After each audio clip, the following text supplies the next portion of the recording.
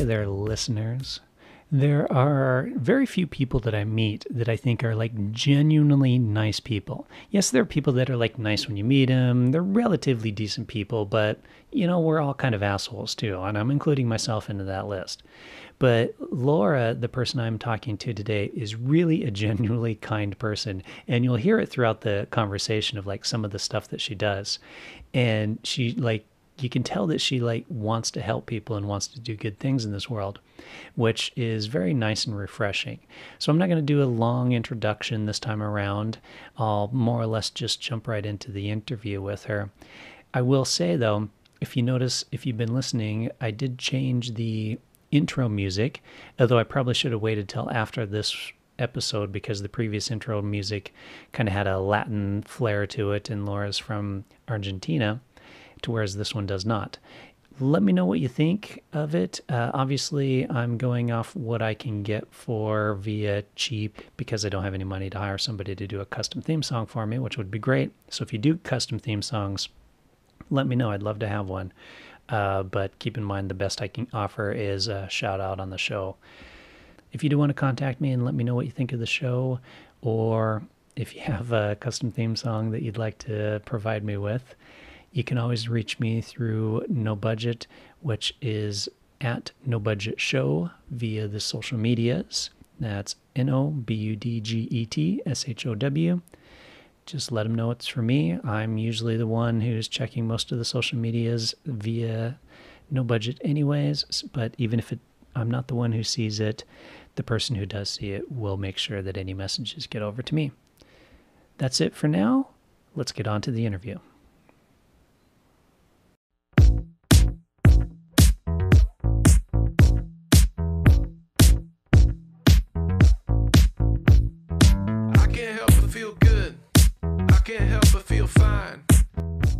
Welcome to Diary of an Unemployed Actor with me, Milo Dennison.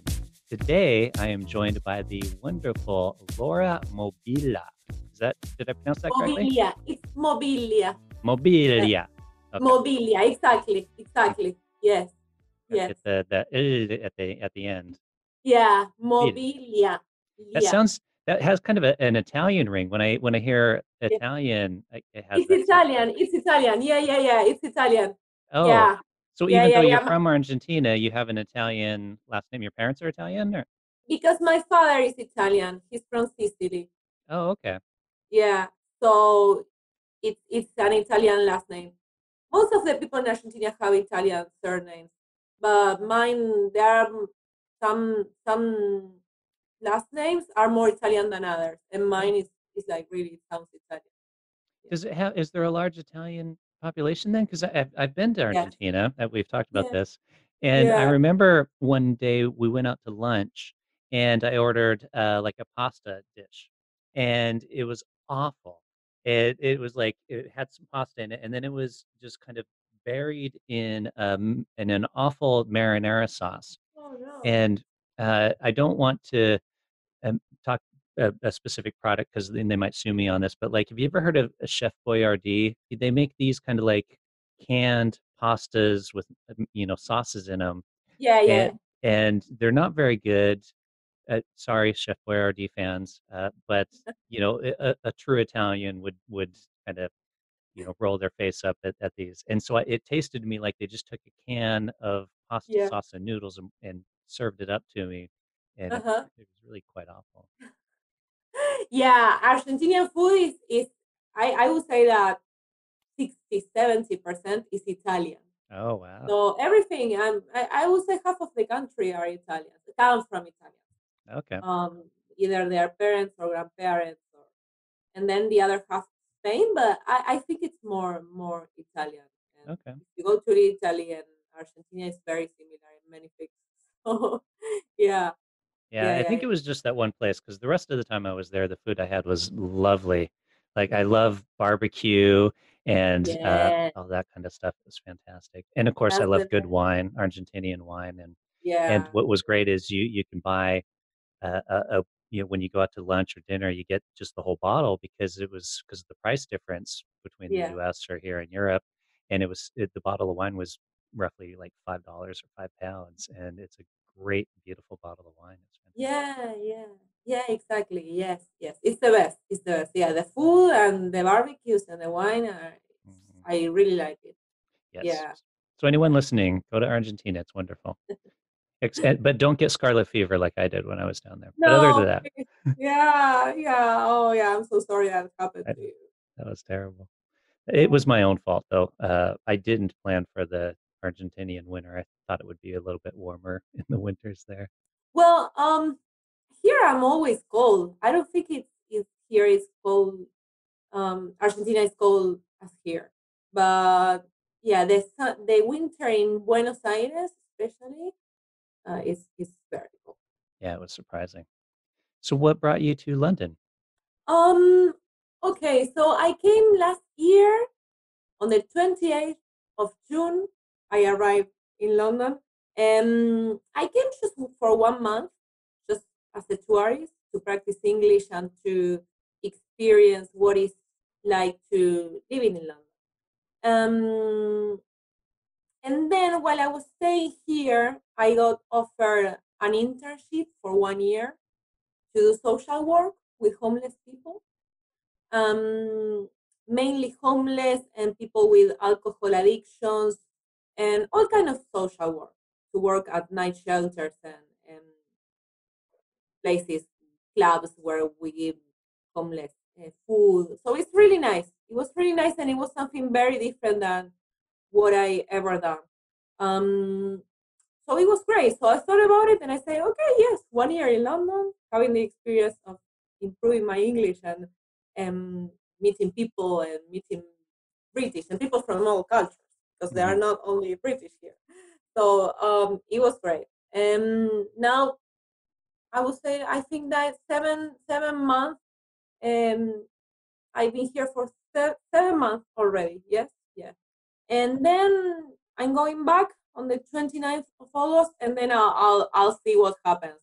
I really don't know what I'll do next, but I know that I'm going back, and so I'm trying to enjoy my time in London here, the 5 months I still have. Oh, that's great. So how Yeah. have you found, did you study acting? Actually, just a quick Yes. question. You did study theater or Yes. theater acting? Like what was your studies?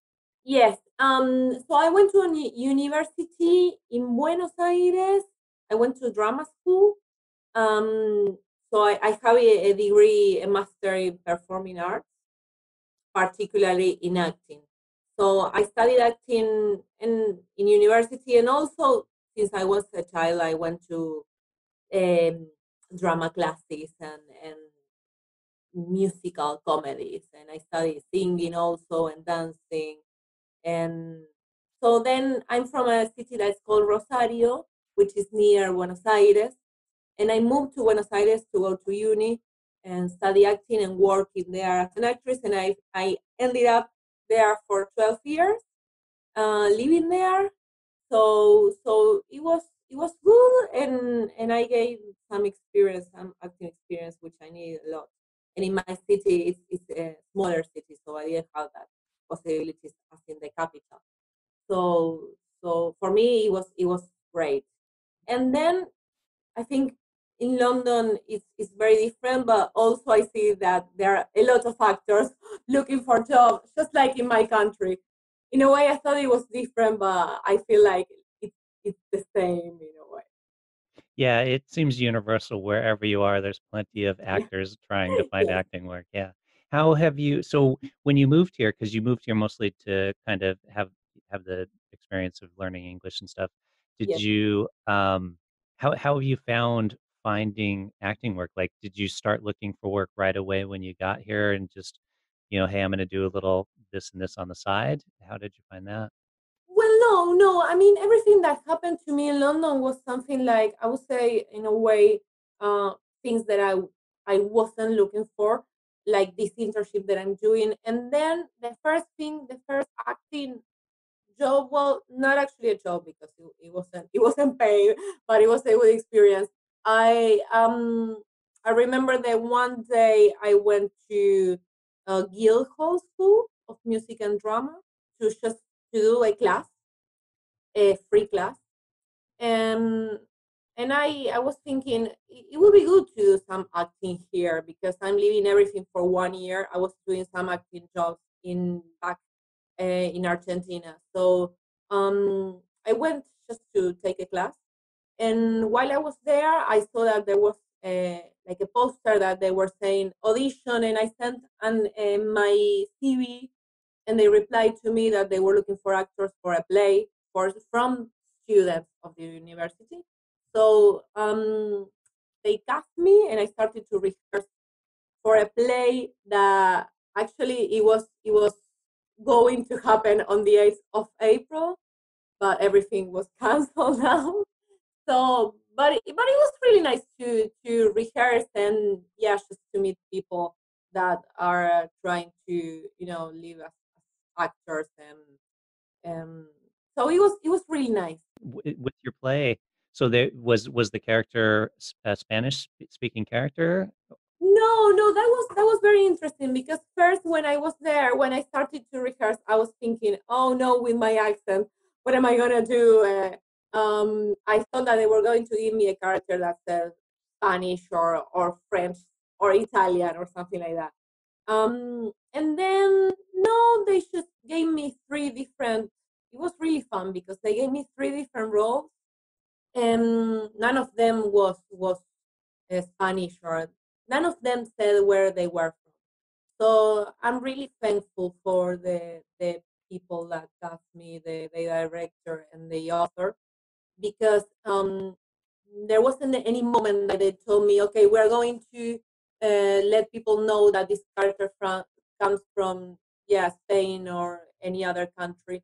Um, so it was really nice. So I ended up rehearsing for three roles, and and well, then everything was canceled. But it And was then a it gets great canceled, yeah. experience. It was a great experience. Yeah. Are they planning to potentially put it back on once everything opens back up? Well, you might be gone by then, yeah. Yeah, yeah, exactly. So I really don't know because the idea was to do it in the summer, but I hope that if they really do it in the summer, that they'll do it before I leave. So yeah, I don't know what can happen. I'm just trying to take the good thing that it was rehearsing with British actors and in London and in a really nice place. So yeah. Do you have a preference between film acting or stage acting? Well, I think that filmmaking is great. It's great because it's so different, the way that we can um, perform, and also, of course, it's very different because in filmmaking we can get to all over the world. Let's say if I'm acting here and doing something here, I can send it to my friends and my family in Argentina, so it would be great because they could watch it. But um, I really enjoy acting for theater. I mean, I had the chance to work for 10 years in the national radio doing radio dramas. Um, I don't know how you call it. If radio plays, radio drama, radio acting. I think it's kind of the same thing, radio drama. That's interesting. So, how did you find out about that and do that? Because it's not a real popular genre. There's not a lot of people that do that Yeah. kind of stuff. So tell me about that. That's fascinating. Well, that was great. That was great. That was in my country, so it was in the national Argentinian radio, and it was great because I remember that also I was in Buenos Aires, and one day there was a really big audition for everyone in the national channel. So I went there. I remember I went there, and the audition was over because I didn't know the city that well, and I was confused with the bus that I took and everything. So then I took a wrong bus and I went to the national radio. I ended up there. And I found out that there was a show that is the oldest show radio program, and that's been on the radio for more than 70 years. And so I gave my CV and they cast me, and I ended up working for 10 years there.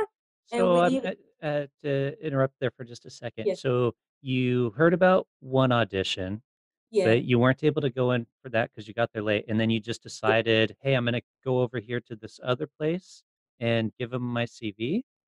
No, it actually was a mistake because I didn't know the city. So I took the wrong bus. So I was late when I got to the channel and the audition was over. So I was feeling very sad and I said, okay, I'm going back home. And then I was confused again and I took another wrong bus and the bus took me to the national radio. I mean, the So bus just you just finished there. randomly, so you were just randomly, unintentionally got on the wrong Yes, bus that took you to yes, another place to yes. do that exact same thing that you were intending to do in the first place. Exactly, exactly. So that was also, I think that I say, I mean, sometimes we think in life that, okay, if I don't make it in this audition, then everything is over. You know, as an actor, I'm sure you understand me, or if I lost uh, this opportunity. But yes, so I got to the radio and the bus finished there. That was the last stop. So I got off the bus and I saw, oh, here's the national radio. I didn't know this place. So I went in and I remember there was someone at the reception and I told her, I'm an actress. Is there a possibility to do some acting job here in any program in the radio? And she told me, oh yeah, there's a program that's been here for more than 60 years. They do every week they do a different play, you know, like we perform Shakespeare, Molière, Chekhov, every author, international author. And I didn't know about it. So I gave my CV and they called me for an audition. And I ended up working for 10 years. So it was great. It was great. So that was really we did it live. So that was I would say like acting on a theater, Yeah, that's the same great. experience. So I'm more I would say the theater is more me. I don't know how to say it, but I really enjoy.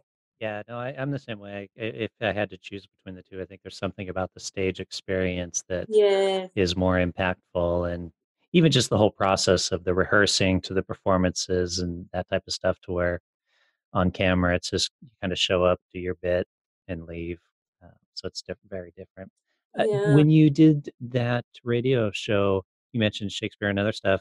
Did was that translated into Spanish, or did you do it in English?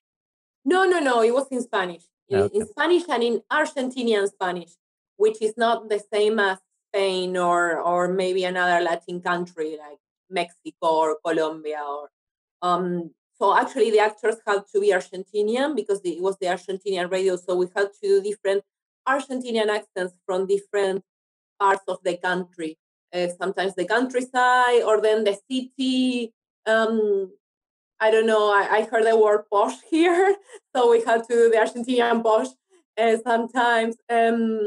Oh, really? So with the accents there, it's like here where you've kind of got your posh British Yes, accent versus yes, your just kind of city British accent or whatever. exactly, exactly. It's the same thing. And then the countryside, and then the people from the north and the south. So we specialize in accents, in Spanish accents. And sometimes we have to do an Italian Spanish accent or maybe Spanish from Spain accent. So I mean, to learn accents, it was great. Um, yeah, so it was a really really good experience and also a good training, Mm. acting training experience. Oh, I'd So it was imagine, great. especially for voice training, Yes, would be yes. fantastic. So why did you stop doing that? Well, I stopped doing that because I came to London. Oh, okay. Are you So yes, gonna go do it when you move back? Are you planning on going back there? well, it's a possibility that I know that the doors are open for me because I have a very good relationship with the directors and the producers.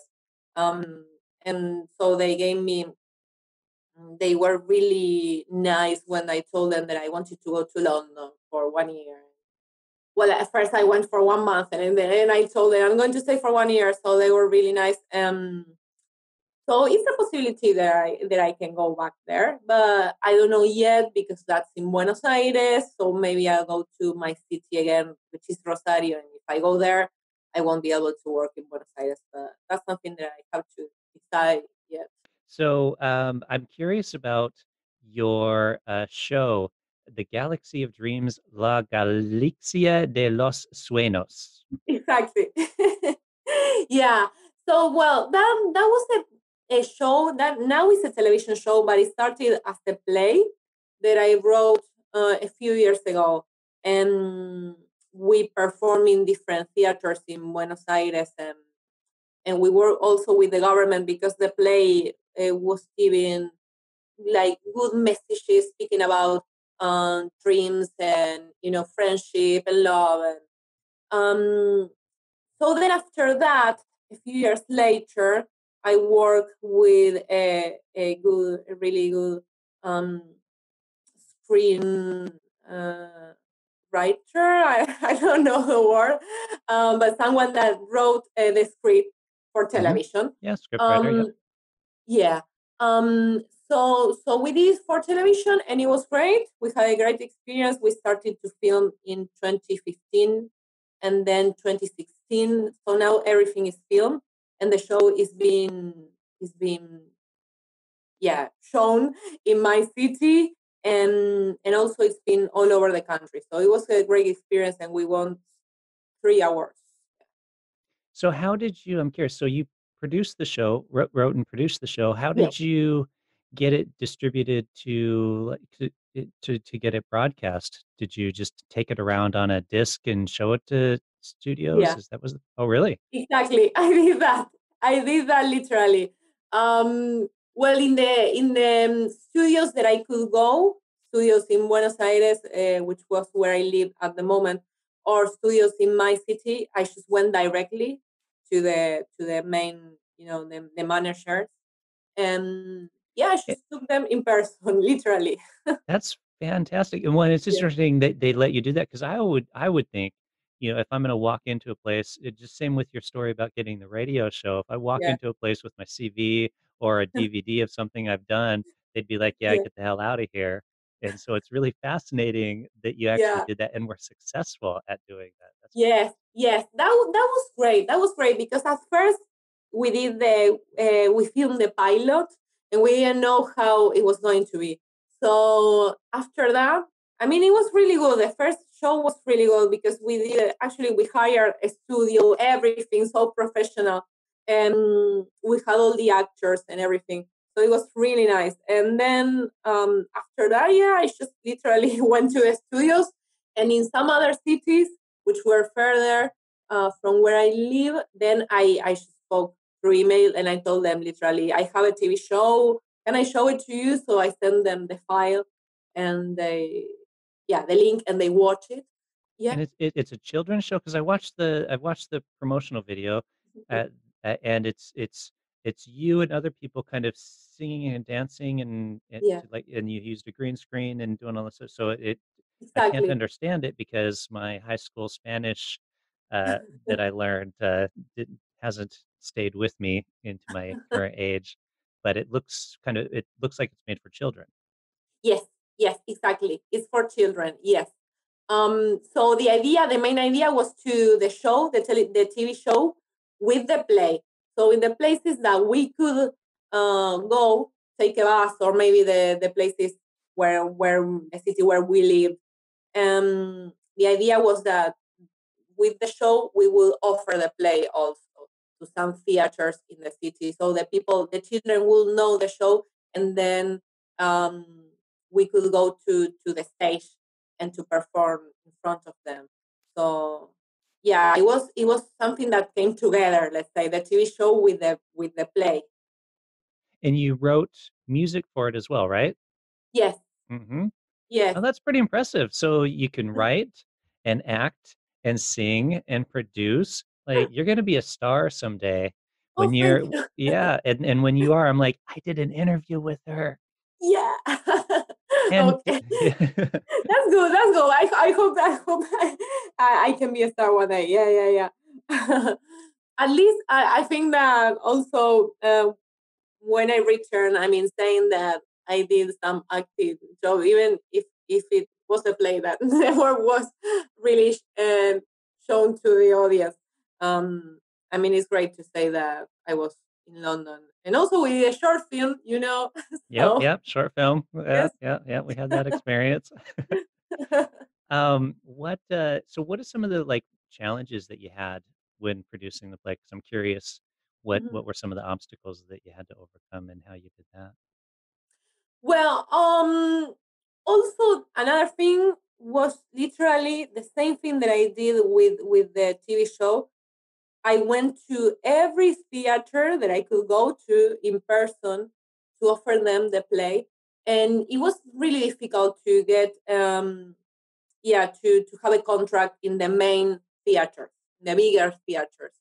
Yeah, 'cause Uh, I don't know how it is in Argentina, but I know here it's quite expensive to yeah, produce a play, and, yeah, if you wanna use the theater, you need to pay for it. exactly, exactly. So that's why we could never go to a main theater. I mean, we went to a lot of theaters, but we worked a lot with the government in theaters that were paid by them in a way. And lots of years we worked just, I don't know how you call it here, but we when the play finished, we had our hats and we made people just put the money that they wanted. Oh, you did the hat going around with the hat Yes. thing. Yeah, Yeah. I did summer theater many, many years ago, and we did that after each performance. Somebody would have to Well, go around and do the hat yeah, thing. Yeah. exactly, exactly. We did that. So it was really good because they were really nice theaters. They were national theaters, but the only thing is that the government paid for the theater, but we didn't have a salary, let's say. So yeah, so 4 years we did that. We every time that we finished with the play, people just gave the money that they wanted. But it was really good because it was a chance to show our our play and everything. So, I'm curious that you also did another show that you've kind of been doing here in London, Yeah, Música, viajera? yeah, Did I mispronounce that? very good, very good, very good. Yeah, which is it's music that travels because we film artists that are on the streets. So the show I filmed in London, but I sent everything to Argentina, and it's a show that is about artists, musicians that play on the streets. Some of them got interviewed. So now it's being shown in my country. Yeah, and there was a special from London. We have like 10 chapters about London. I mean, we've been to Belgium, to Spain, to Italy, France. So in every chapter, you can see different places and the musicians that we found. So it's really interesting. Also for people that um, maybe they never travel, so they have the possibility to see a bit of the city and also to meet the different musicians all over the world. Yeah, and street musicians. How did you find the musicians? Was it just walking around on the streets and somebody's playing and then go up and Yes, talk to them? literally like that. Yes. Yeah, yeah, yeah, yeah. Yeah, actually the idea started on a trip to Europe. Um I was in Dublin, and I remember I was with my mom at that moment, and we recorded some musicians, and she said, "Why don't we do this a show?" And we already had the children's show. So we said, "Yeah, let's start a new TV show." So it was great. It was a great experience, and now it's being shown in my city in one of the main channels, so which is great. Um, I don't see the repercussions because I'm here in London, but I know that there's people that watch it. So Have you ever had any problem going up to any of the people and asking them, "Hey, can I record you and yeah. then rebroadcast this?" Well, yeah, it happened to me. It happened to me that I told everyone if they would allow us to film them. But some of them, I mean, many of them said no, no, I don't want to appear in the show. And, okay, so we didn't film them. Mm. Um, some Have of any them, asked you that if sorry, sorry. have any said that you have to pay them or something? Well, I paid most of them. Yeah, Oh, yeah, okay. yeah. I always tip them, like, because they were buskers. So I tipped them. I gave them some money. Yeah. Okay. Even though some of did, I mean, I would say none of them asked me for money, but I wanted to give them money to support them, and yeah. And someone were reluctant to give an interview, and some were really open, and it was really nice to talk to them. Okay.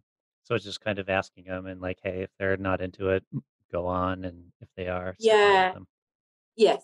Yeah. Yeah. That's Yeah. a great idea. Exactly. So you seem to be very heavily involved in like helping others. So we've got you did a play and TV show for children.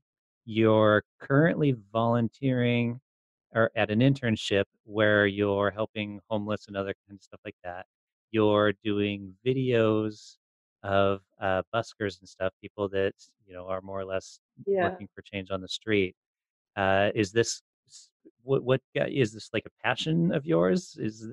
What's the Well, I would say I have been going to a church for many years, and I believe in God, and for me, I take it as a way also to serve God and the people. I think it's the best thing we can do to help people that are in need. And yeah, I also see it as a way of serving God and just be helpful. Um, so it's not something that I've done many times in my life. So I think now that I live in London is the time that I'm really doing that. I mean, working with homeless and in charities, and so now I do this every day. And well, not now because of the coronavirus, but I do it every day. I used to do it before this every day and every hour. So it was great because it was my job, and it was I think for me it's a very feeling experience, like for my soul. It's really nice. I really enjoy it, and after I help someone, I feel like, I mean, this is the best thing I can do if I have the possibility to help someone. Oh, that's really nice. Um, well, is there anything of yours that you want to promote that we haven't talked about? Guess I should give you a chance to anything else that you want to mention before we kind of wrap our show up? Well, well, I have my social media. If people want to follow me on Instagram, it's Laura Mobilia. If they follow me, they will see some of my work. So that's LAUMOBILIA. Exactly. Mhm. Yes. Yes. I'll also put a link Great. to that as well as some of the other stuff we've talked about in the show notes for the podcast as well. So if people Great. want to Great. look at those. Great. And then, of course, if they want to, we don't have many followers in our show because we just uploaded some videos in our YouTube channel from the Galaxia of Dreams in Spanish, which is La Galaxia de los Sueños. So if people want to see our videos and some music, children's music that we have, they can, yeah, just look for us in YouTube, La Galaxia de los Sueños, and they'll find some videos and some short scenes that we have from the play. Well, thank you, Laura, for talking with me on my little Oh, podcast here. I really appreciate it. oh, And thank you for inviting me. Really, really nice. Thank you, Milo. well, and it was wonderful talking because I mean, we know each other, but not very well or Yeah. anything. So I've learned Yeah. so much more about you. Oh, So it's thank so you. fascinating. You're such like a sweet and nice person, and it's like, oh man, Oh, she does nice things for other people. I'm like, ah, to hell with other people. oh, thank you. Thank you, Milo. Yes, I really enjoyed it. Thank you very much for inviting me. Perfect. Thank you. Okay. Well, to the audience out there, I hope you enjoyed my talk with Laura. As always, you can let me know what you think of the show by leaving me a rating or a review wherever it is you're listening to the podcast on. And with that, I will say goodbye. Thank you and goodbye.